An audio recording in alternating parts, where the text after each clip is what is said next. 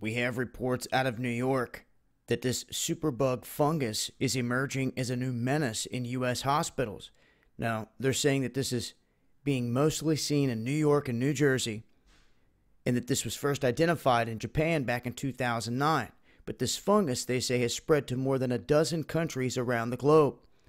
The oldest of the 66 cases reported in the U.S. dates back to 2013, but most of these cases have been seen within the last year. Now, this fungus is called Candida auris. They're saying that it is a harmful form of yeast. Scientists also say that it can be hard to identify with the standard lab tests. Now, U.S. health officials sounded the alarm last year because 2 of 3 of the main antifungal drugs used to treat these types of things had little effect. They're saying it's acting like a superbug. They're saying the most vulnerable are fragile hospital patients, particularly the newborns and the elderly.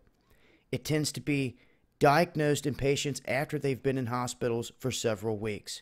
This fungus can infect the wounds, ears, and the bloodstream.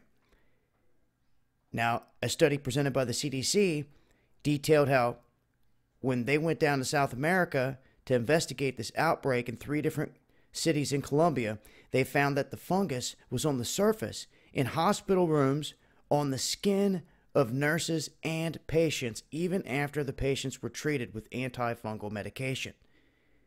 So it was all over the place. And they're saying that this is a superbug. And think about this. This is taking out newborns and elderly.